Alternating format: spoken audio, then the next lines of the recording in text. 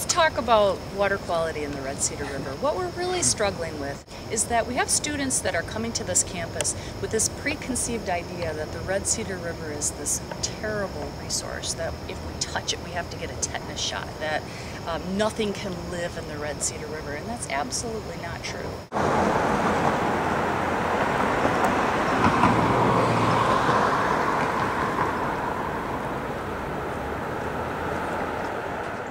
My name's Steve Frank. I'm the Landscape Services Coordinator for the MSU Landscape Services Department. I've been on campus for going on 10 years now, and I guess I come at this with a little bit different perspective in that I lived downstream of this river when I was growing up, so everything that happened here ended up in our backyard there. I just really enjoy the natural beauty of this river corridor, which was both good and bad when trying to establish the buffer zone. So Michigan State University is located in the Red Cedar River watershed, and this watershed is about 470 square miles, just over 300,000 acres. And we're an integral component of the urbanized area of the Red Cedar River watershed. So what that means is we're working with other jurisdictions in this greater Lansing area, not only in the Red Cedar River watershed, but also the Grand River watershed and the Looking Glass River watershed. And we're all working together on watershed management plans that will ultimately help to protect the water quality in the Red Cedar River, the Grand River, and the Looking Glass River. Grow zones are essentially vegetated areas, so areas that are allowed to have natural vegetation to help slow the flow of water. So what we're trying to do is filter out pollutants. We're trying to catch the water so that we're not having such a big gush of water reach the Red Cedar River. And that allows more infiltration, so the water is allowed to infiltrate into the soil to recharge our aquifers. Less stress on the river because we're not getting a big slug of water all at once. So anywhere where we can put vegetation rather than sealed surfaces, like rooftops, sidewalks, driveways, concrete, asphalt. If you take a walk on your lunch hour or between classes and traverse the length of the river from Hagedorn Road to Kalamazoo, you'll see these vegetative buffers along the river. You'll also see more of, on this campus, other types of vegetation. So for example, near Erickson Hall we have a rain garden, which is an area of natural plants that allows water to infiltrate.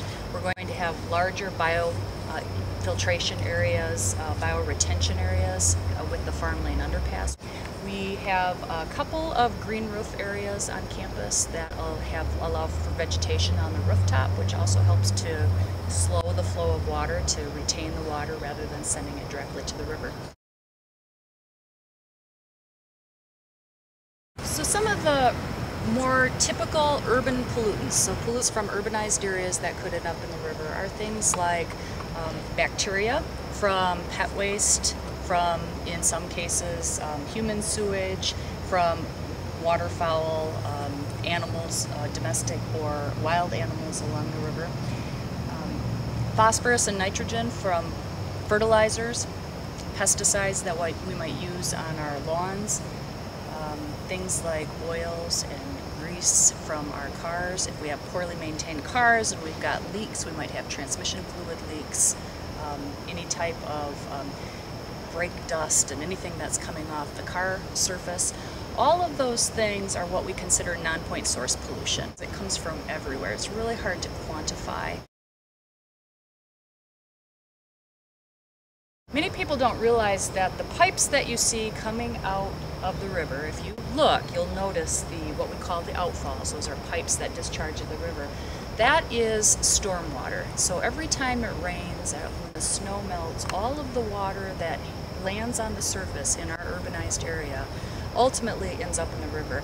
People tend to have the misconception that the water is going to a sewage treatment plant, and in some areas that is true, but in on Michigan State University's campus, we have a separated system. So all of our stormwater is going right to the river. What that means is that all of us, you and me and everybody else on this campus, has to play a role in protecting water. So anytime you dump anything into a catch basin, anytime you dump anything onto the ground, that potentially could end up in the river.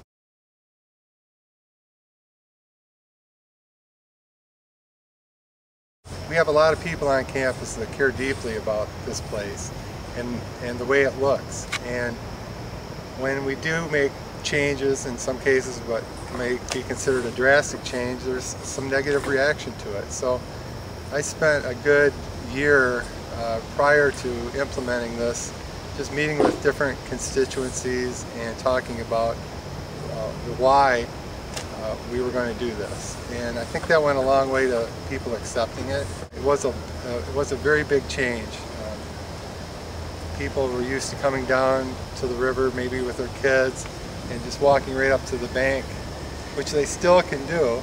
It's just a matter of walking through some taller grass. This is an amazing natural resource that runs through this campus. If we know that we've got a nice resource, we've got a valuable resource, we're going to be more likely to do things to protect it.